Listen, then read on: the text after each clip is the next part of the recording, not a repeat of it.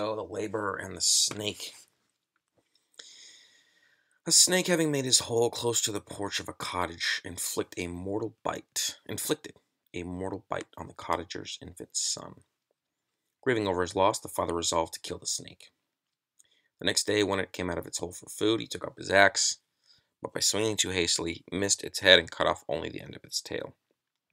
After some time, the cottager, afraid that the snake would bite him also, endeavored to make peace, and placed some bread and salt in the hole.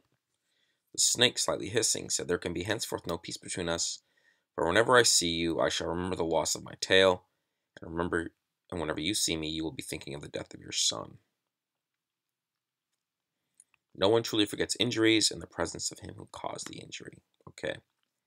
So, essentially, this snake bit the cottager's baby, a little baby infant son, and killed him. And so the cottager came out and with an axe and cut off the end of its tail. Tried to cut his head off, but he swung too hard because he was really mad. I mean, he was pretty upset, obviously, about his infant son being killed by the snake.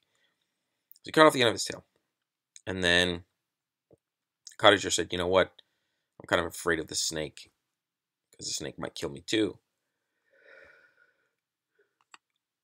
Tries to make peace. Placed some bread and some salt in the hole, but the snake, slightly hissing, right? Snake slightly hissing, said, a lot of sounds like a hissing phrase here. It's alliteration. It's kind of onomatopoeish as well. So there can be henceforth no peace between us. For whenever I see you, I shall remember the loss of my tail, and whenever you see me, you'll be thinking of the death of your son. So no one truly forgets injuries in the presence of him who caused the injury, and that's definitely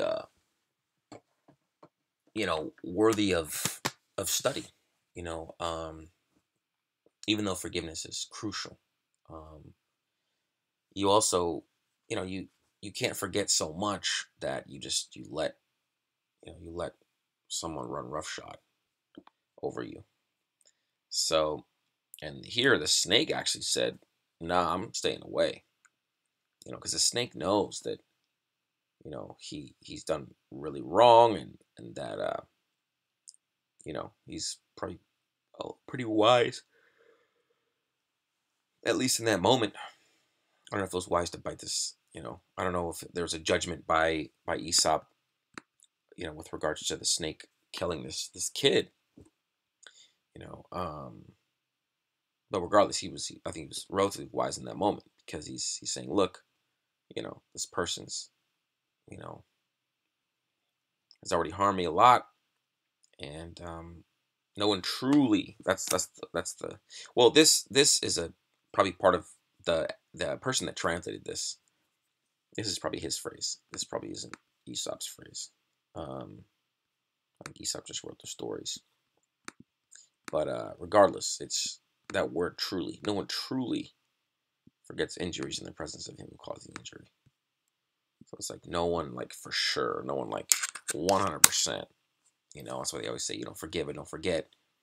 Because you still want to protect yourself, and you still want to be vigilant about not being too, going too overboard to forgive, or to let bygones be bygones, or to sweep things under the rug. You gotta, so Aesop's really a little bit more nuanced here, and he's saying, look, it's not as simple as just, the world is just,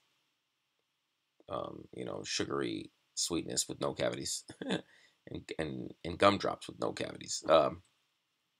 So the laborer and the snake, very textured sort of analysis here, even though these are very simple stories, extremely simple stories, and obviously very short, but still pretty nuanced, and just reminding us,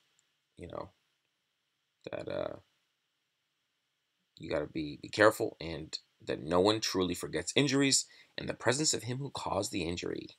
The laborer and the snake. Thank you very much.